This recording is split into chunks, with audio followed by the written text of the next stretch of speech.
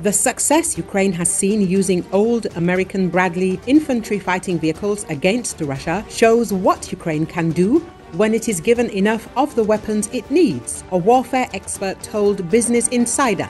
It is noted that the US has given Ukraine more than 300 Bradleys, significantly more than some other armored combat vehicles such as Abrams tanks. The US has sent Ukraine only 31 of those. The Bradley's armor consists of spaced laminate armor designed to withstand anti-armor projectiles such as RPGs and 30mm armor-piercing ammunition. This armor is also effective against 155mm artillery shell fragments, thus providing solid protection around the vehicle. In terms of operational capabilities, the Bradley can reach a maximum speed of 56 km an hour and has a range of up to 400 km, allowing it to operate effectively over long distances. It is also equipped with nuclear, biological and chemical protection systems, thermal night vision and automatic fire extinguishing systems. The role of the Bradley on the battlefield, supported by its sophisticated targeting systems and durable design, has proven to be a crucial asset for Ukrainian forces as they navigate the complexities of the conflict in eastern Ukraine. Colonel Hamish de Breton-Gordon, a former commander of the UK's Joint Chemical, Biological, Radiological and Nuclear Regiment, said that the available numbers had enabled Ukraine to use its Bradley far more effectively than the tanks. They've got a lot of them, Hamish said, and if they had a lot of Abrams and a lot of Challengers, they would use them differently. With the US provided Bradleys that Ukraine is using, because they've got a lot of them, they can afford to lose a few.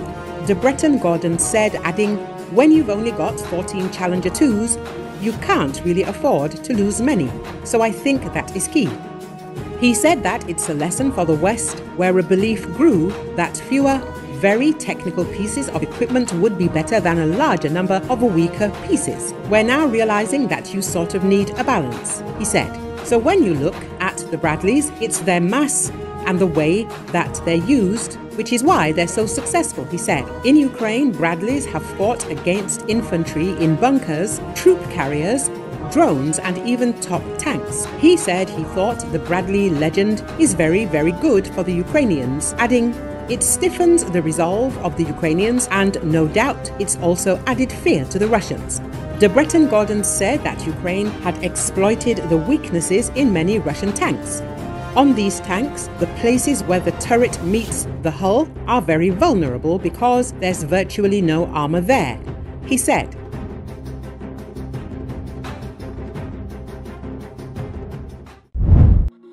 A possible Russian drone flyover last week prompted a NATO military base in western Germany to briefly raise its security level, media in the country reported, citing anonymous security sources.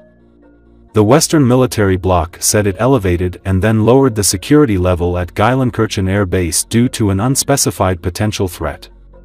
Germany, a key ally of Ukraine, has been on high alert for possible sabotage and attacks on military facilities in recent months. NATO has used Geilenkirchen since 1980, serving as a base for its AWACS reconnaissance aircraft. German news agency Deutsche Presseagentur, citing German security sources, reported that the security level at the air base was temporarily elevated over intelligence findings indicating potential Russian sabotage using a drone. However, Geilenkirchen spokesperson Christian Brett dismissed the notion of drone flyovers as absurd in a statement. Reuters cited a NATO spokesperson at Geilenkirchen who clarified that the word Russia was never mentioned. "We discussed a threat caused by drones," the unnamed NATO spokesperson was quoted as saying. There have been no official statements regarding a specific Russian threat at the base. Moscow has repeatedly denied allegations of sabotage against Western nations supporting Ukraine's defense against Moscow's invasion. Earlier in April, investigators arrested 2 German-Russian men suspected of spying for Russia and plotting attacks in Germany, including on US military facilities, in an attempt to undermine support for Ukraine.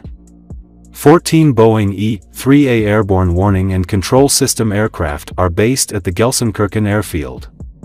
Last week, NATO raised the security level at the base due to a probable threat and sent its employees home as a precaution. Both at the airfield and at the NATO headquarters in Brussels, they opened the possibility of UAV flights.